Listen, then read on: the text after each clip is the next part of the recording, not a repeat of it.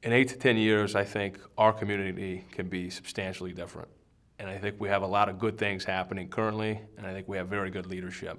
But I think what this does is gives us yet another catalyst in order for our community to go from what some could argue as good to a great community, where we're enticing, we're recruiting, we're retaining world-class talent, world-class companies, all different sizes, and all different environments right here in Southwest Indiana. If you create a vibrant hub, a vibrant core to your city, growth will spurt from that hub, and you will find corridors of development spiking out from that hub. Well, I think regional cities has been the catalyst. Forbes just tabbed us as the #4 city for millennials to start and own a business. And that to me says 8 to 10 years from now, we're seeing businesses that are thriving, preferably would be thriving downtown, right in the hub of all the activity. We have a terrific beauty here. We are centrally located.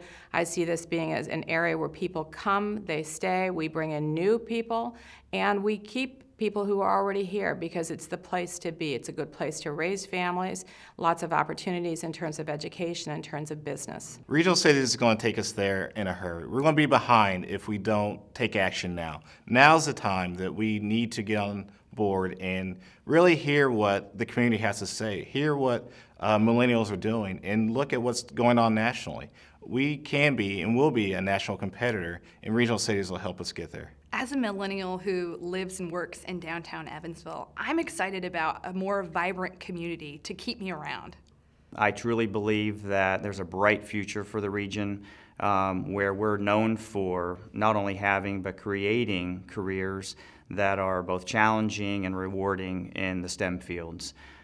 It's truly my hope that one day I no longer have to sell the region on our candidates, that we are known throughout the Midwest and maybe throughout the Americas for being a great place to have a career, a great place to live, and a great place to raise a family.